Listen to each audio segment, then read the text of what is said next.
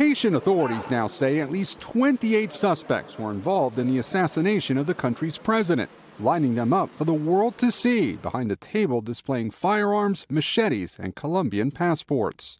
Haitian police say 17 men have been arrested, including 15 Colombians and 2 Haitian Americans. 3 suspects died in a gun battle, and 8 others are still on the run. Haitian government officials identified the U.S. citizens to NBC News as James Salages and Joseph Vincent. The New York Times, citing a Haitian judge involved in the investigation, reports that the 2 Americans were working as translators and said they were not in the room when President Jovenel Moïse was killed. With the country in turmoil, the U.S. is sending FBI and Homeland Security officials to help investigate. Some protesters don't believe the government's account and are skeptical that a supposedly professional group of killers could carry this out but be caught so quickly.